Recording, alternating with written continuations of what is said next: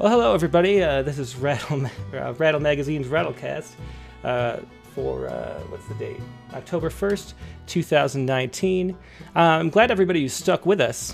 Thanks so much to Michelle Lales, Mr. Wamble. I forgot to push go live, so we did a whole 10-minute thing. Me and Jamey talked for a while, and we weren't streaming anywhere. We were just having fun.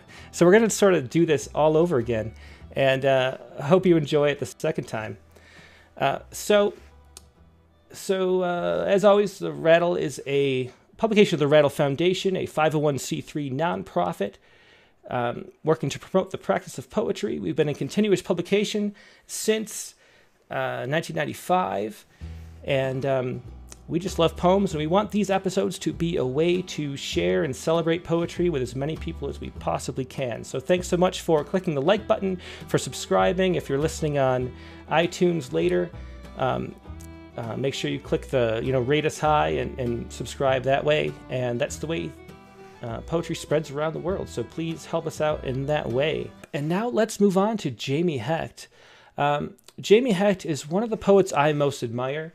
His book Limousine Midnight Blue is one of the books of poetry that I have on my personal keeper shelf. I kind of have two bookshelves going in the office here, which you can't see, but over to the, I guess it would be your left. But one of them is my temporary bookshelf, and one of them is I want to keep this book and have access to it. And Limousine Midnight Blue is one of those. But he has a new book out that just came out called, and I'll show it on screen here. This is Dodo Feathers, poems from 1989 to 2019. And so it's a collected book of poems, a lot of it in blank verse and a lot of it in other kinds of forms. He's a formal type poet, which I really admire. I'm a big fan of formal poetry. And these are just beautiful poems from an amazing human being. He's one of the smartest people I know, and I don't say that lightly. He's also a psychoanalyst. He is a literary scholar. He's translated Homer, and he's also an actor, which you'll be able to hear. I wish I could read poems like him. Let's bring him in right now, though. This is Jamey Hecht. Sorry for jumping in suddenly there when you were wiping your nose, but we're all set. We're good to go. Jamey, can you say hi? Yes, I can. Hello, and thank you for having me. Yeah, thanks so much, and thanks for waiting through our double feature beginning. We had a big 10-minute warm-up where we got to do the whole thing twice, which was really fun. It was fun, yeah, and thank you, Tim, for that really beautiful introduction. I was quite touched by that. I appreciate it. Well, it's just the truth. I can't help but be honest, and you are genuinely one of my all-time favorite poets. So I'm so glad to see a second book come out by you. I think you're one of the poets who needs to have books out, and so I really appreciate what you're doing there. I feel the same. I'm a big fan of American Fractal, your Red Hen Press book. Yeah, our books came out at about the same time, and now you have a second one, which makes me feel like I am really behind the ball now that you have Dodo Feathers out. You're a younger man than I, though, so don't worry about that. Is that true? I think I feel old. I'm 51 years old. Oh my God! Well, you look much younger than that. You know, I have way more gray hair and the old beard than you do. Well, you wear it well. Well, thank you. So do you want to start us out with a poem from Dodo Feathers? Eclipse. Okay. Poem in the book. A stand of trees still holds the weedy hill behind the school I went to 40 years ago, their topmost nerves all swaying in the cold world's breath that swells their plastic bags. Tangled twigs are black against the deep and clouded blue. Third week in November, ravens, ice, wet Burger King debris. Earth's shadow slides, a fragment of the night whose fall has pierced the day.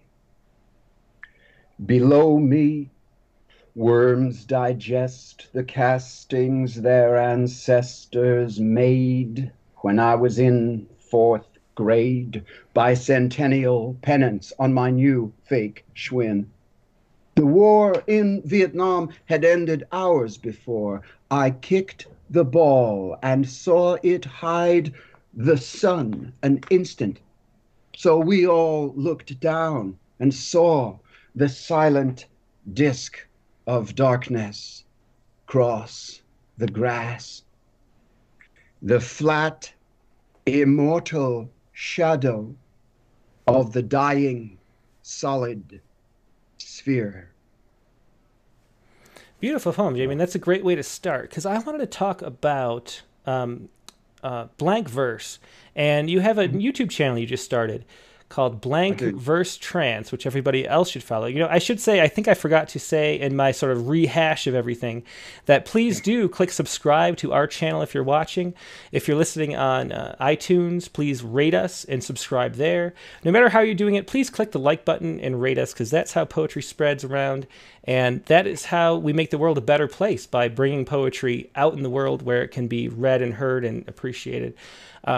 But while you're doing that, go to Blank Verse Trance. You can type that into the search bar, and that is Jamey's new channel, which he just started maybe a month or two ago.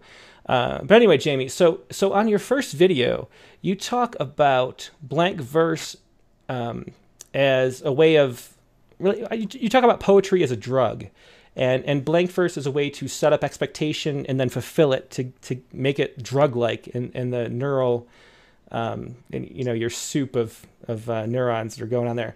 So how would you talk a little bit about that? Why is poetry like a drug?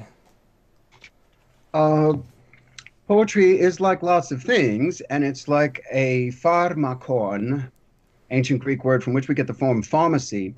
It meant both drug and poison, depended on the context, as quite a bit always does.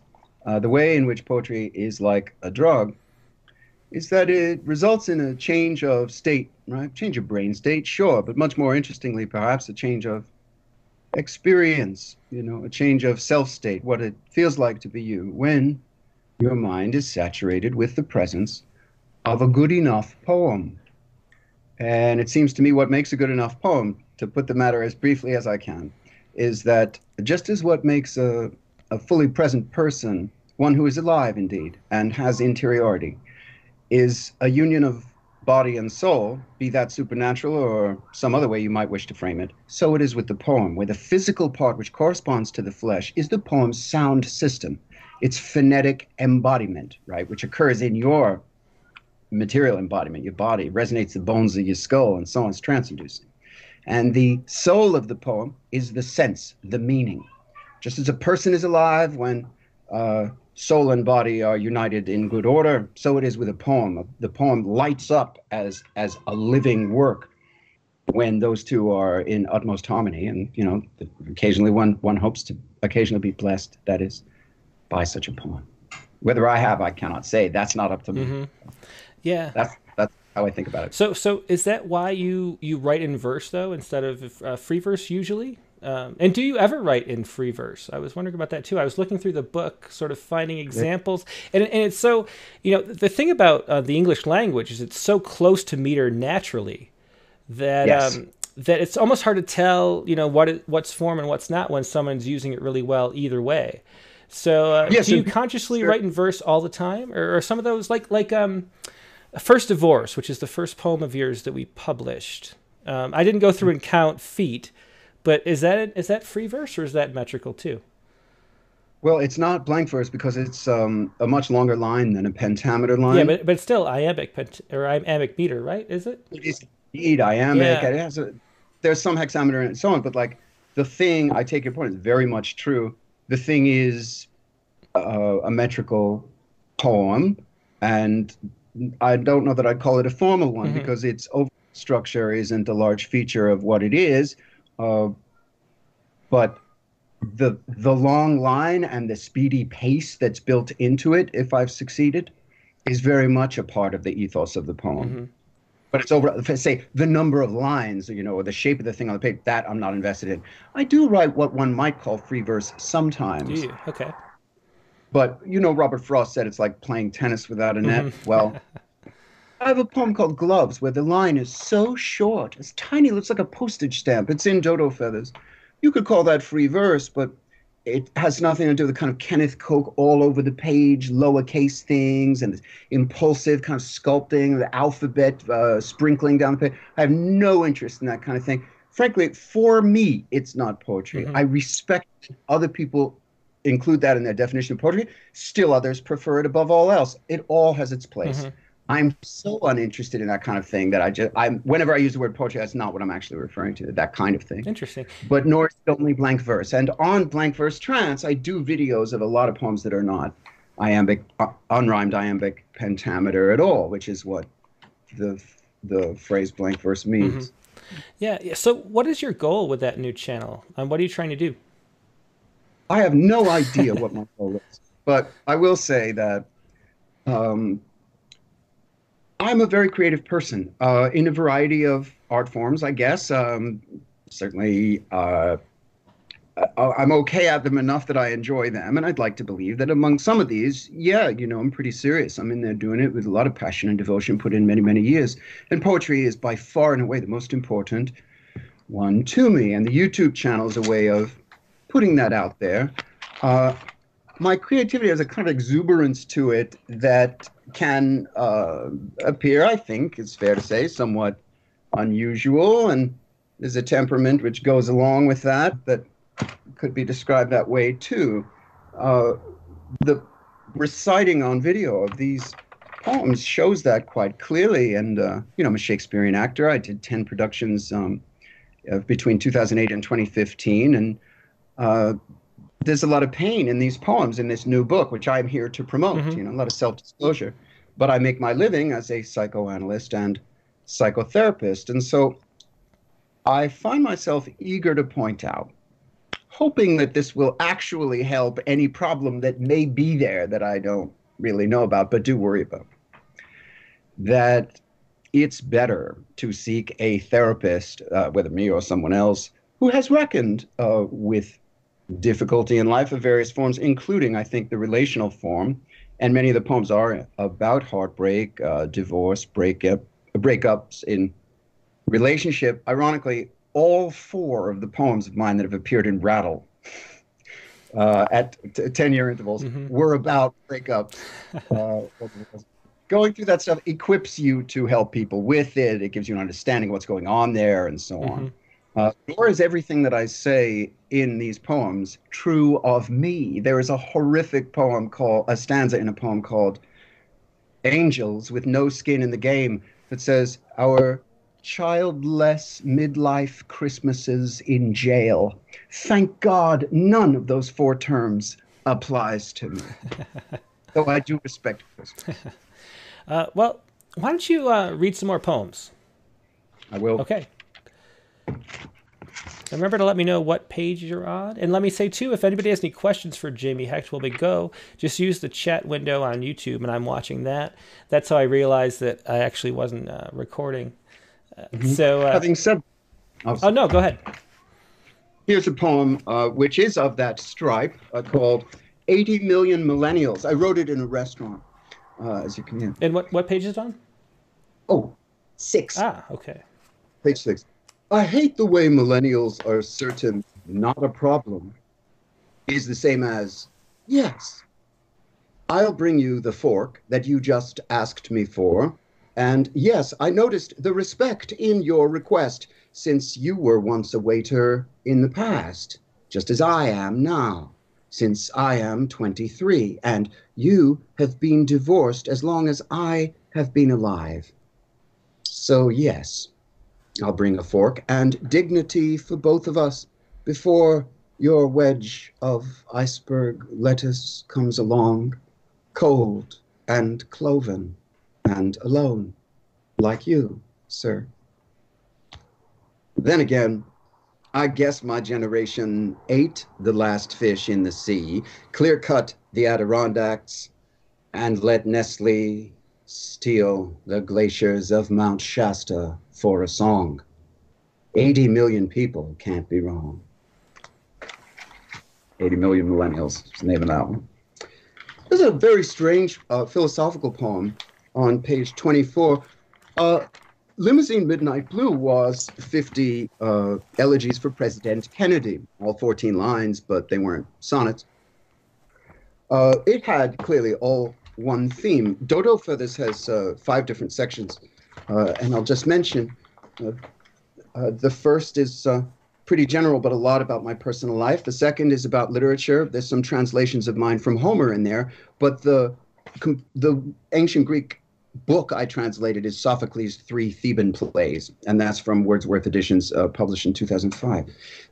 Section 3 is there's some funny poems in it, and some other ones, poems about music and so on. And the last section has a lot of animals and a lot of politics. Fine. The meaning of life is the location of the universe for my parents.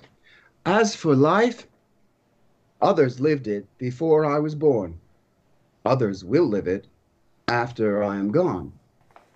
I am living it now. Until today, this was something I simply knew. But now it has a body like a bird, and the blue fact of it is hovering in front of me. My grandfather died between 2 chairs. My dad sat at his left, and I sat at his right. Only 3 places to be. Only one place at a time. As for life, others lived it before I was born. Others will live it after I am gone. Like you, I am living it now. Only stories within life can have meaning. Life as a whole just can't. The universe can't move. It isn't in a place. Only positions inside it are somewhere. Before I'm gone, others will experience youth, house to house.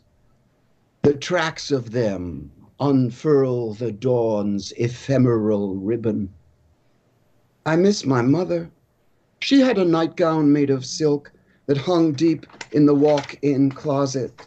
When nobody was home, I crept inside and rubbed the milky hem against my cheek. Others lived it before I was born. The meaning of life is the location of the universe. As for life, I am living it now. Strange poem. I want to read some short ones and then turn to other stuff. You ever wonder what it would be like if Cookie Monster got a job at, like a Pepperidge Farm factory? He's in there all day trying to control himself. And it could get ugly, right? Well, what, I asked myself, would it look like if Oscar the Grouch himself were to swim across the entirety of the Pacific Garbage Patch? And this poem's called Oscar the Grouch Crosses the Pacific Garbage Patch. And what page? It's on 61. A floating wasteland frowning at the sky, sprawling great as Texas on the toxic sea, threaded by the needle of his tiny transit. As he goes, the gap of his brief wake is closed. The noise of the garbage is thick yet soft, mingling news from plastic, wood, and air, as all those surfaces yield senseless sound, shaped by chaos to the long white noise. To Oscar, this is music, glorious enough to saturate his spirit with its secret song. No living soul for miles. As Oscar swims, he sings a haunting version of his own theme. I love trash. Now in a minor key, and slowed down to the tempo of a dirge, his soul is bared, thrilled and very scared. Oscar the Grouch crosses the Pacific Garbage Patch. Yeah. It's a poem called The Golem. That's which, as you may know, is a Jewish mythic idea in which a rabbi who's particularly holy is allowed by God to have the magical powers to create what appears to be a living being out of clay. Can do stuff. And a golem is always made by a rabbi, generally in a Jewish ghetto, with a mission that usually has to do with the protection of children. The golem. One day, the Rebbe made a golem. The riverbank is all clay, miles long.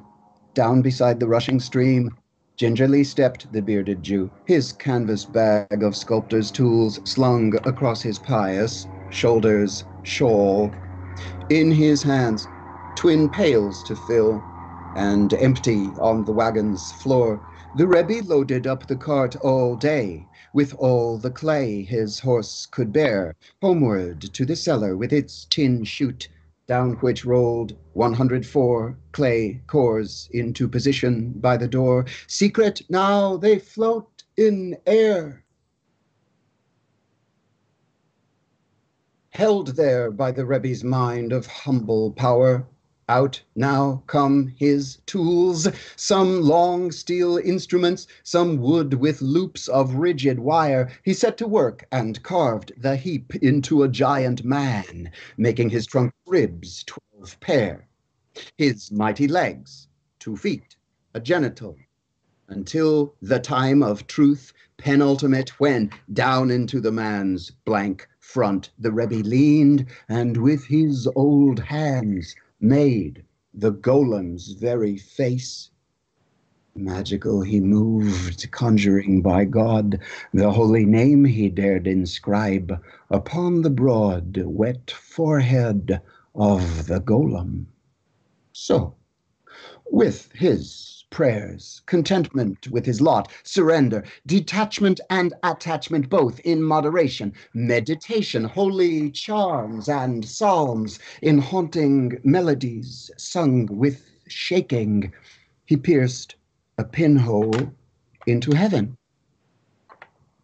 through which a free and curious soul swam willing into the solid, empty golem, who blinked. He blinked again, his nostrils flared, and for the first time breathed a breath, sat up and shook his head, smiled, moved to rest his chin upon his knee, and wondered what would be the mission for which he, a golem, had been summoned into life with holy labor and with elements of earth and heaven. The golem. A poem called The Golem. From the animal section, here's a poem called The Razorback. The razorback is a kind of fierce boar. Lives in the forest, now very enormous. Incredibly tough creatures, almost impossible to kill without firearms. Called The Razorback. Our wagon train departed in the fall. We tracked the razorback, magnificent, a granite boar, ungodly huge and black, a waving comb of bristles on its rock of a back. We lost decades in the forest. We found dung and tracks, broad troughs of broken branches. The razorback came at us like a living wall. My friends he gored to death, but I survived. We broke him in the ashes of his home. As tempted as I am to read some of the booming kind of thunder and lightning poems in the book, which are, like a little bit over a page each, long line, single space, incantatory, passionately felt, if I've succeeded, rather musical, with a booming kind of masculine, strident, spondy-ridden, Miltonic type of sensibility, again, from my perspective, for what it's worth.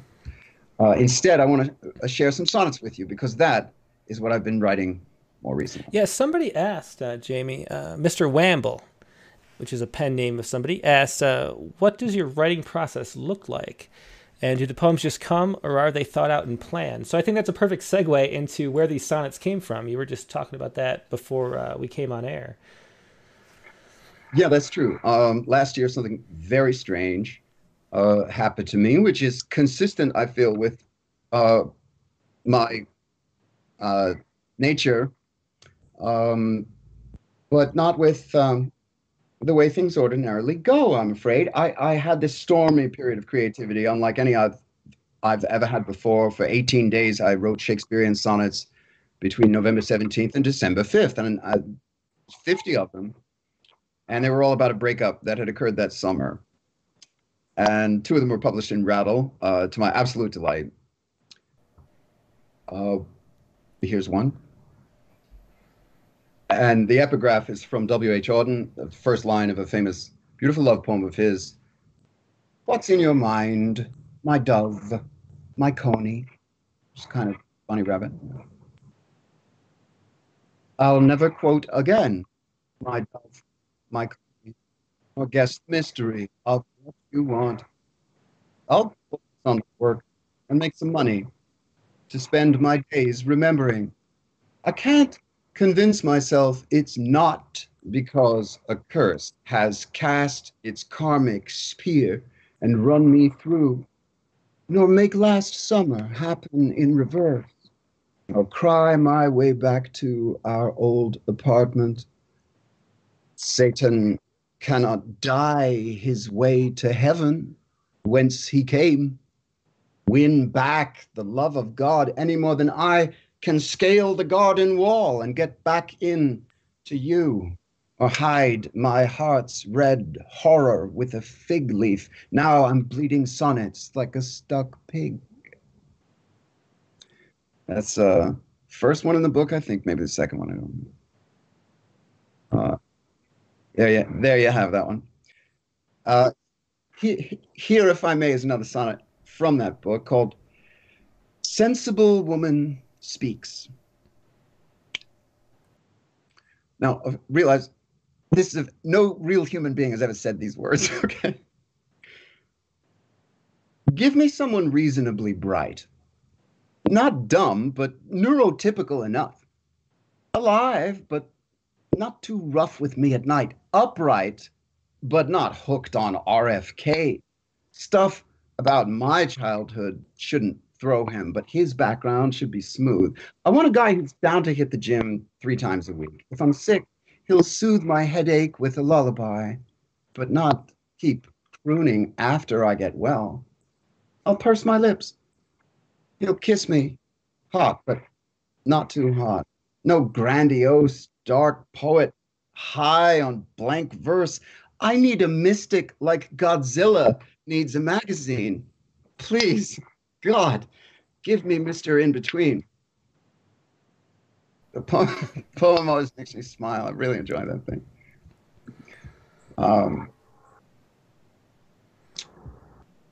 This one called Silver Bow, and it's an epigraph from Homer about Apollo, the god of the silver bow.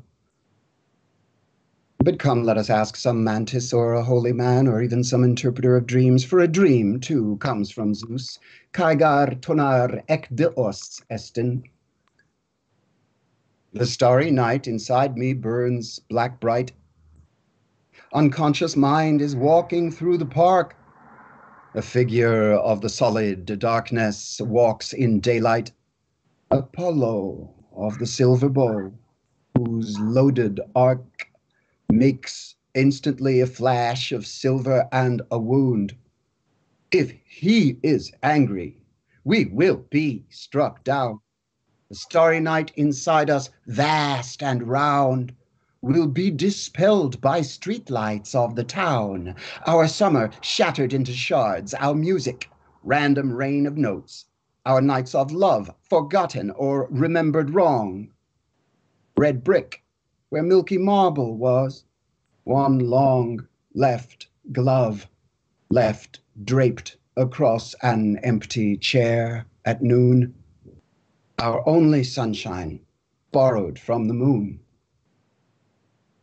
Silver Bow. I'm looking for a publisher for this book of 50 sonnets. It's now called 57 sonnets, in fact, because it's grown since then. 57 sonnets now. Wow. It's now called 57 sonnets. I also recently, on a lark, I wrote this thing called Seven sonnets on the Rolling Stones. About the process, I am one of these many writers who is sort of obsessed whenever I talk about this issue with it being, with the fact that it's out of my hands, that there is some principle which, from my perspective, transcends the human mind and the conscious mind, rather. And it seems to me the human community as well. And that the muse or goddess, Homer uses both words for the same thing, Menenaide Thea, goddess, and Andra Moyenapa Musa, muse. He's talking about the same person. Is the unconscious. The goddess is the unconscious. Oh, well, that's a relief. We don't have to do anything supernatural, believe anything crazy. But the unconscious is the goddess. Wait, what? Well, I'm sorry, what? Well, it's alive, isn't it? You see. Good luck getting that from a heap of protons, but that's a separate matter. These concerns, however, my intellectual appetite, which is rather far-ranging, I don't know if you can, I've got quite a few of these bookcases in my poem, pay into the verse that I write. I try and make it clear, it's very important to me that every poem I publish, and indeed every poem I write and call finished, make sense. Poems that don't make sense to me have their place, Lord knows. I'm not casting aspersions or anything, but from my perspective, it had better be clear at the very least to me what on earth I'm trying to get said, if it's going to be clear to anybody else. I hope it is. What do you think about the sort of, I kind of feel like the job of the poet is to translate the unconscious into consciousness. Do you like that definition? Well, that's a classic formulation and a good one for what is the thing about psychoanalysis that makes people get better. Therapeutic action is the name of that question. What is the therapeutic action of a given treatment? Is how does it actually help? By making the unconscious conscious was the answer to that for many years. It's not the only answer. Others preceded it, accompanied it, and it's not something people quote very often anymore, but they still do. It's part of what goes on. Maybe. I think it's more than that. I think it's for something which does not yet exist to enter a kind of aperture into the observable world through well, this is what the poem The Golem was about, right? A pinhole in heaven through which a free and willing soul swam into the solid, empty golem. Something comes along. Wilfred Bion was a psychoanalyst who used to say things like this. But Plato says it all the time in the Ion, in the Symposium, and so on. This thing, which is not you, and which I experience as female, Robert Graves wrote a whole book arguing that it has to be, not my position, and divine, it opens something in you, the poem goes through it, you try and be quiet while it's happening so the goddess can talk. You get out of her fucking way, as it were, and you write down whatever it is that she says. That was what it was like to translate Sophocles, too, except there, the speaking principle did not feel female. It felt like the old man in the ground. Now, my left brain regards these ideas as ridiculous. Of course, Sophocles perished 24 centuries ago. He's not talking to a New York Jew in order to get the play translated properly. But that was what my spirit experienced. And so rather than laugh it out of court, deciding that it's useless, I have a truce, you see, between my left brain that laughs at such things, my right brain, which experiences, in rare circumstances, usually having to do with making something, translating or writing something, or sculpting, whatever. Please let me finish that sentence properly. I shouldn't have turned off the captions at the beginning. I'm 51, folks. Something comes through, the poem comes through, you try and get quiet. Yeah, that's right. It works for both making poems and for translation. Mm-hmm. And I felt like it was Sophocles talking. The truce I have, that's what it is. Between my left brain and my right, I could never have thought of without reading this brilliant, beautiful book by a lovely old Englishman named Ian McGilchrist. I was just about to bring that up. The Master. The Master. Yep, The Master and His Emissary. It's a great book. And that's we've talked about it on this podcast before. We have on the Richard Gilbert show. But I kind of feel like the frontal lobe of the left hemisphere is the one that focuses on things and translates, it's the linguistic center. And then we have this entire brain, the right brain that's actually the master, as Ian McGilchrist says. And that's the one who makes these associative leaps and makes the connections and tries to understand the way we live in this chaotic, complicated world where everything fits together and we're all interconnected in a strange way, and everything we believe and the ways we think are just archetypes of that have been constructed over time by the left brain to make sense of it, and the right brain makes new meaning, which is the logos and blah blah blah. But we've talked about all this, and I love that book. Yeah, Ian McGilchrist, The Master and His Emissary. The left brain doesn't make any sleeping ceramic ladies. Yeah, doesn't know how to do that. Yeah, McGilchrist brings all this modern neuroscientific research, dismisses the silly popularizations of the 1970s that pretended the hemispheres had separate jobs. Everything the brain does needs both hemispheres. And McGilchrist says, the hemispheres need one another, but only the right hemisphere knows this.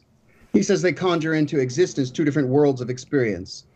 Well, because I read that book, I was able to have this insight 5 years ago or so, which changed everything for me, or quite a bit. It is as obvious to my left brain that there is no God as it is obvious to my right brain that there is a God. This truce allowed both parts of self, if you will, to have their dignity without the conflict that had really impeded, I think, my spiritual and intellectual growth to some degree for a long time, because it felt like there would be a loss of integrity involved if I were to go around believing in, unicorns and so on. But it turned out that that wasn't at all what theism was about. I am not a pious man. I'm not able to make much use of religion, which is perhaps unfortunate. I have not yet ever decided to wield it, toward having a spiritual life. Maybe I will one day. But I do think and read and converse and listen about spiritual subjects, quite a bit. I rarely use the words, rather hackneyed, but there it is. I like to read about mysticism. Yeah. A paragraph in one of my poems from Meister Eckhart. People say that God is the greatest of beings, but I say that God is as far above being and nothingness as the sun is above a fly. Wow. Left brain, it's nonsense. Right brain, paradox. Which understands music better, the musicologist or the composer, the professor of music history or the improvising, Jimi Hendrix, amazing improviser person, Sarah Vaughan, and so on and so on. Being in love, it really is dopamine. It's a fucking molecule, no question. But does that capture more than half the truth of it? Clearly no.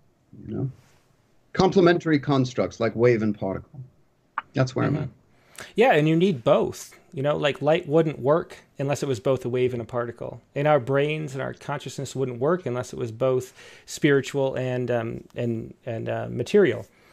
Kind of maybe segues into the other thing I wanted to talk about with you, which is do you want to read some from Limousine Midnight Blue? Maybe we should. Maybe that'll be an even better segue. Let's do that first. Well, maybe let's talk about this question first, because Limousine Midnight Blue is about the Kennedy assassination, and it's 54 frames from the Zapruder film, or 50. How many? 50 frames, of course, a round nice number. And we live in this world where reality is not what people think is reality. Whether you're talking about psychoanalytics or you're talking about the news, nothing is true. Like nothing people believe, so little of what people believe is the actual reality. And how do you write in a world like that? That's something I struggle with. The reality of the Kennedy assassination, the realities of geopolitics, they're not what's on the nightly news. And you put that together really well in Limousine Midnight Blue. But knowing this, I looked at the back of Dodo Feathers, and it was blurbed by Peter Dale Scott, who we published. Brilliant poet as well as an amazing... Yeah, a brilliant poet as well as an amazing contemporary historian. He invented the word, I think, the deep state. Didn't he coin that term? It came from a Turkish author, but Peter Dale Scott was the first American writer to make use of it. And it was an incredibly potent idea, and it was in the title of his book. He has many books, but his book, I've forgotten the full thing, but he was the first person in America to use the phrase it was so potent that it later got rendered useless by being brought into mainstream as discourse everything ends and up. tossed Yeah. feathered with the notion that it is something fictional, which various unhinged persons believe is the case. And yet we all agree that, of course, there's a clandestine state. That's what the alphabet soup of agencies exist to be. So sure, that's Yeah, there. yeah. Well, question I Okay. think is missing in public discourse around this issue of truth and truthiness and so on. What's missing is criteria. How do we claim to know whatever it is that we claim to know? On what is the claim based? When you go to the footnotes at the back of a book by, say, Gerald Posner, a lone nut-ist who believes that Oswald killed the president, the footnotes don't lead anywhere. They lead to sources that don't exist or that say the opposite of what Posner is saying. When you follow the footnotes from an author like the late Michael C. Rupert, may his name be for a blessing in the world to come, you find government documents, often things that they were reluctant to release and only did through a Freedom of Information Act after the principal actors named in it had perished, the natural course of things, and so on. There are things that can be established quite firmly. It's just that there's so much noise mixed in with the signal, and that, it seems to me, is, of course, what you're really talking about. One discussion is how to deal with that in nonfiction, and that's much more urgent. And the other is what you're, I think, asking me, which is a beautiful question. How do you deal with it in literature? Yeah, it's something that I struggle with. It seems like there's nothing more important than revealing the occluded, I think, and you did that with Limousine Midnight Blue. And maybe you might have messed me up for writing poetry, because what is the point of poetry if you're not revealing what's hidden, And that's what you do in Limousine Midnight Blue. And how do you write other things? Like, what is more important than revealing the truth of the big lie? Do you know what I mean? You write about such personal topics too. So how do you balance the two, I guess is what I'm asking. I do not know. It reminds me of somebody asking Peter Dale Scott about his doing both poetry and being a historian, or another person comes to mind who writes about politics as well as linguistics, a person at MIT. At any rate, there are some political poems. Counterfactual is the one in Dodo Feathers from which the title comes. And the other loud one is a couple of political poems, but the other big one is Richard Nixon, Osworth Field. On page 35 of Limousine Midnight Blue is a poem called Zapruder Film Frame 168, or Z168. Begins with the riddle of the Sphinx. What walks on 4 legs in the morning, 2 in the afternoon, 3 legs in the evening, and moves the swiftest on the fewest legs? What has Addison's disease, chronic back pain, sex addiction, a nasty speed habit, the front of Jove himself, an eye like Mars to threaten and command, a rocking chair which that pituitary cretin will destroy, that history is turning on its hinges toward the dark, that one of them is you, that everything you started has been smashed, except a voyage to the barren stone that hangs as our reminder there is nowhere else to breathe. We know. Stuck in the hillside, one feeble jet of gas tells how symbols work. One thing that you can see stands for something absent that you can't.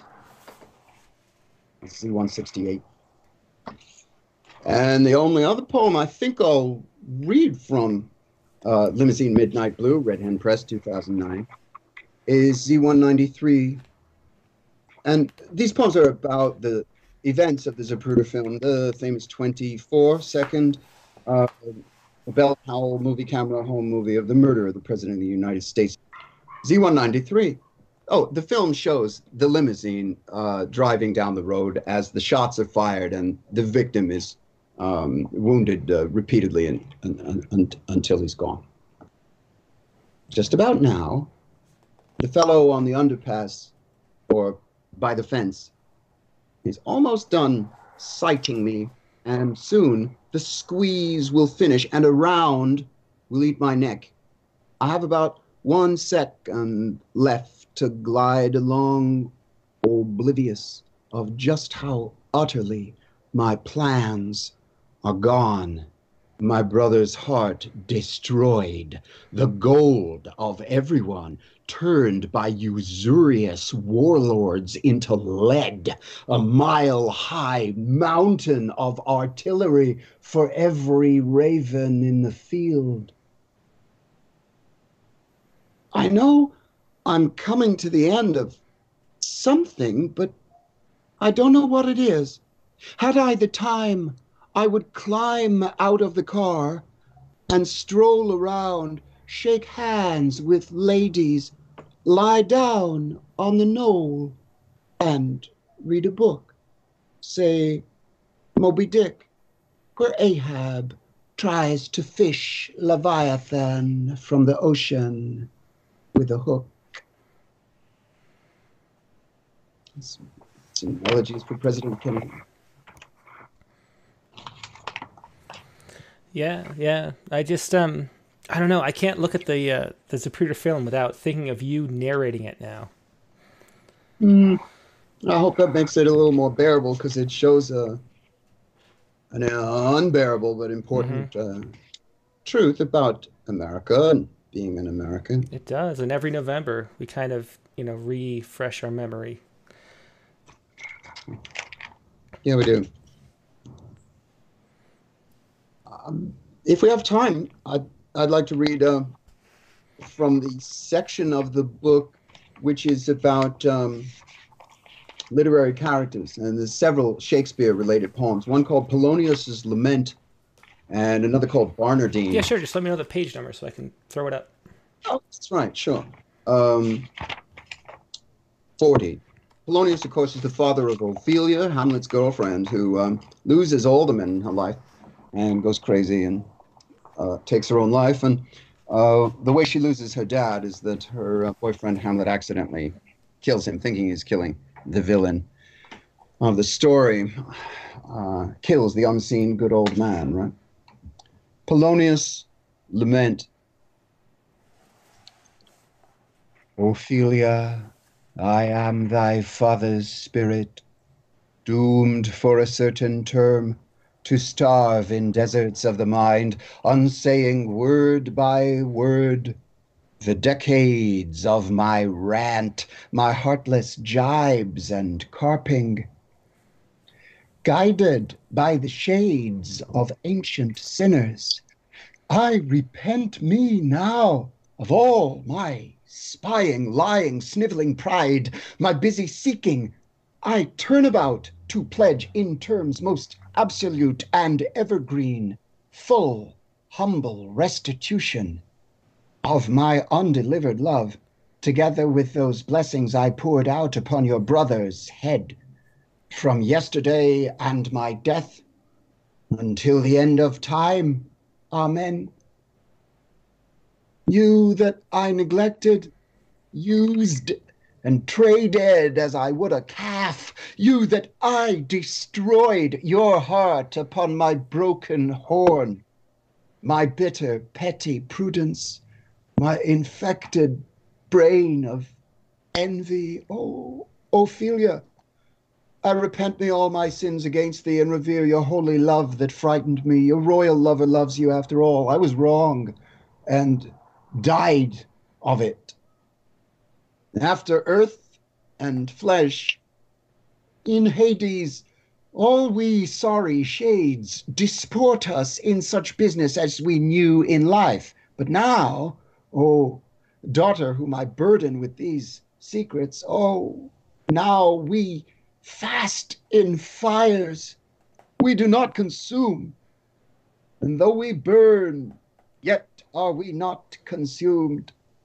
I come to beg forgiveness. The wind behind me shakes the reeds on Lethe wharf. Forgive me, forgive me, forgive me, lady. Forget me. Polonius' Lament. Yeah. Yeah.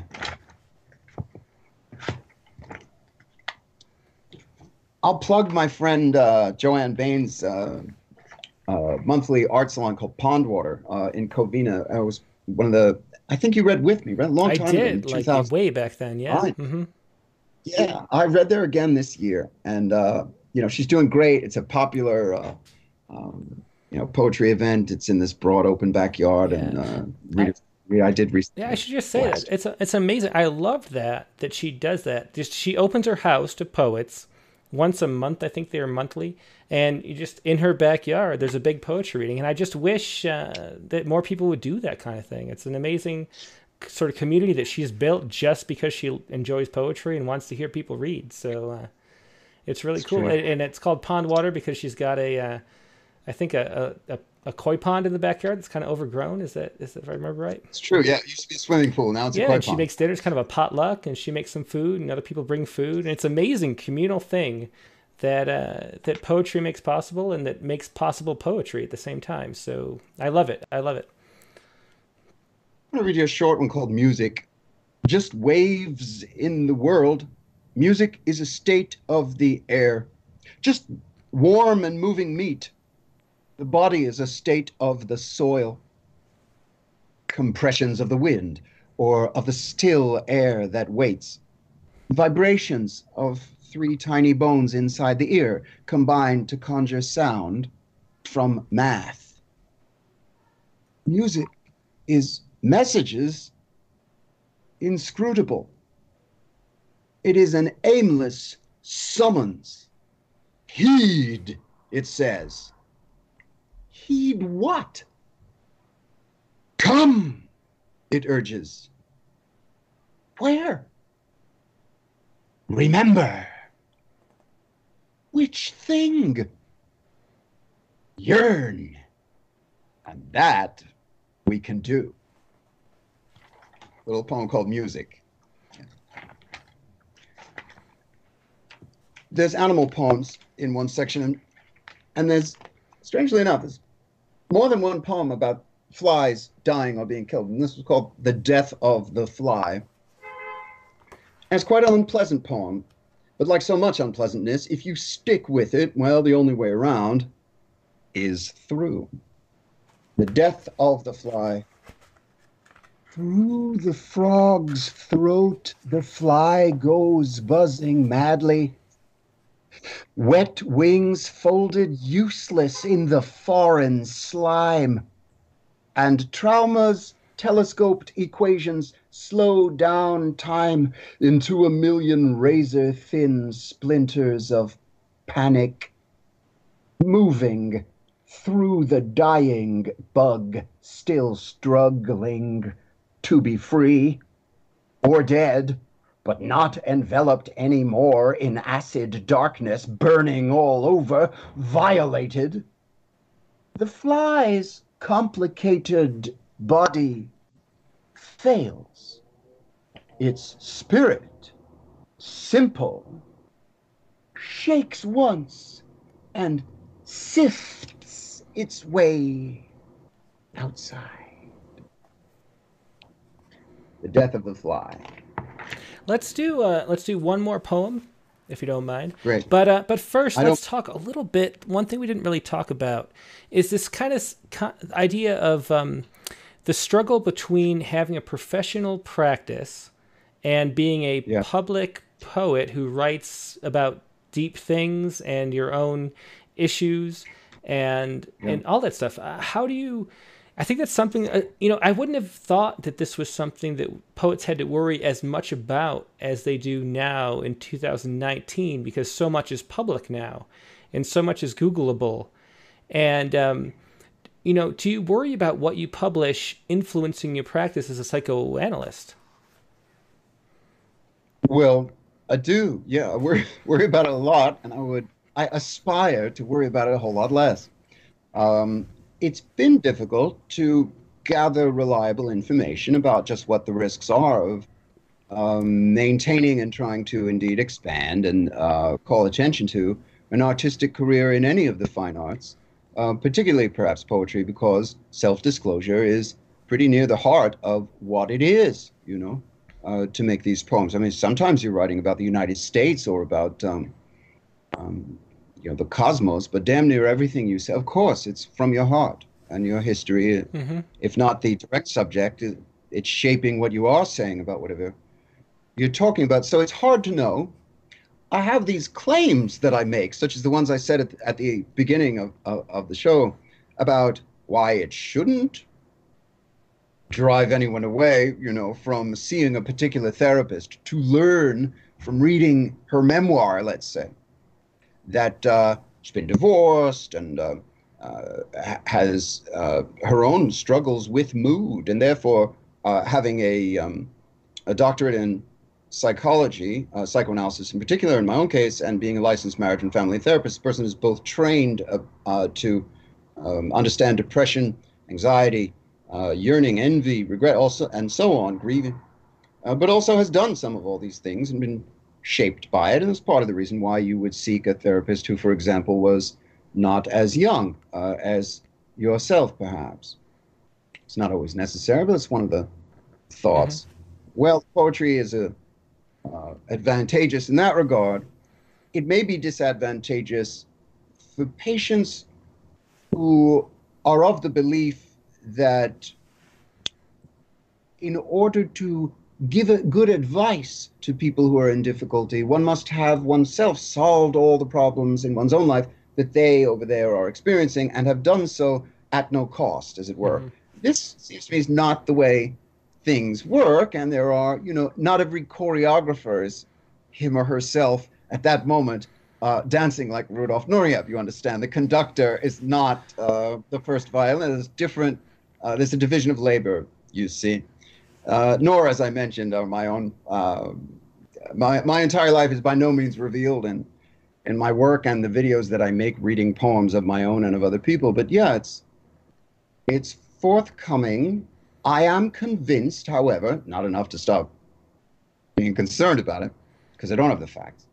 I'm convinced that ultimately I am able to not only disclose the potentially anxiety-provoking things that one gleans from the work that I do outside of my clinical practice, the artistic work, but also that same material conveys a certain depth of feeling, respect for people, a core allegiance to the dignity and safety of everybody,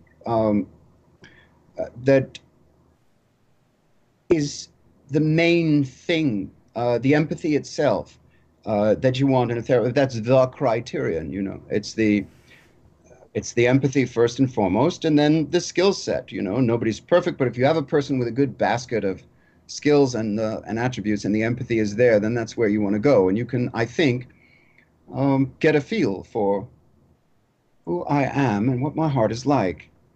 And indeed, even perhaps what it's like to be in the room with me, collaborating on some problem solving and some search for meaning in a broken world. Why not use a pen name?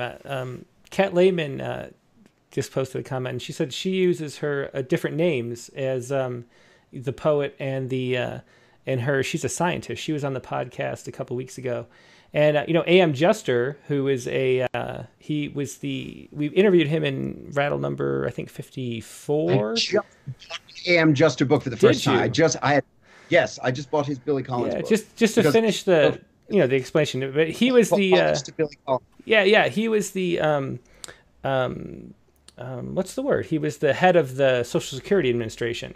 And as his regular name, and he wrote as A.M. Juster. So why not you, Jamey Hecht, write as some kind of mix up of your name or something? Well, I appreciate the suggestion, and I'm sure there is some wisdom to it. I have been writing and publishing poems and some short fiction. Had a short story in American Short Fiction in 2010. I'm very proud of that publication. It's a short story called Tim, the Immortal Giraffe. I've been writing since I was in my 20s, and my first career was a professor of English and American literature. And I only started to started the business becoming a psychotherapist in 2010. Went back to graduate school, got a master's at Antioch, and then did psychoanalytic training for 8 years and finished a PsyD at the new Center for Psychoanalysis just this summer. Congratulations. Thank you. And I'm in private practice in Beverly Hills.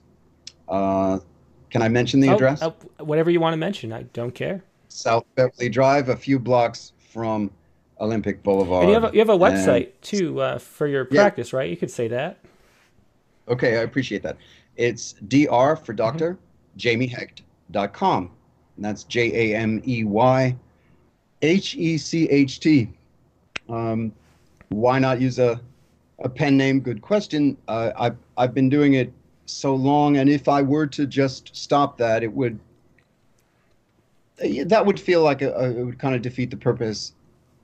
Because the poems feel as though they come from somewhere outside me that is not subject to the limitations of my imagination, my short-sightedness, and so on, I feel as if I have a responsibility to the poems themselves, as though they were gifts entrusted to me by this divine mystery.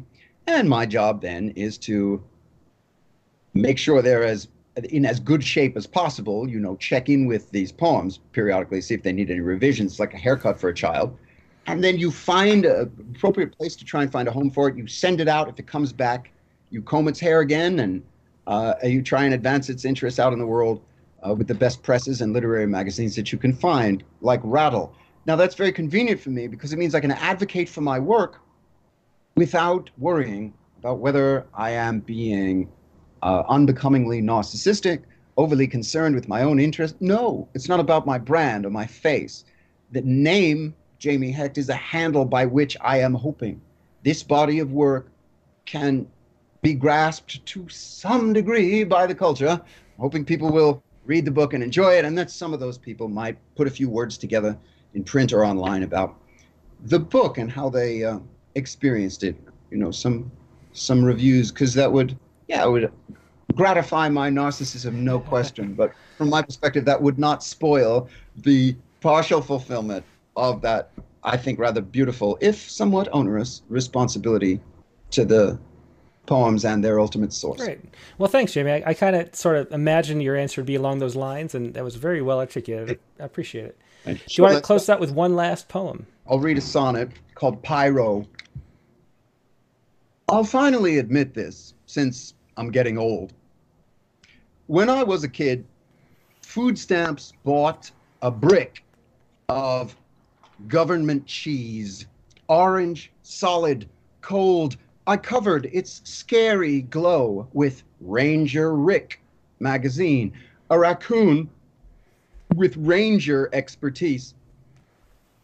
What is government? And how do they turn it into cheese? I must have tried a piece, and being grossed out, I'd go out back and burn the cardboard sleeve it came in. Did I know it meant we were broke? I held the plastic lens in place, staring at the flame as though my heart had started it. I guess that depends on what the poets or psychiatrists decide. Even at 7, I knew I was too hot inside. A little sonnet there. Thanks, Jamey. Thank you so much that's for this opportunity. I had a blast, Tim, and I appreciate it. Great way to end it. Thanks so much for being the guest on this podcast, and I'll talk to you soon. Thanks again, Tim. Have a beautiful day. Thank you. You too. So once again, that was Jamey Hecht, and reading from his new book, which just came out. I'll show you the back here. That was Dodo Feathers by Jamey Hecht. There he is, published by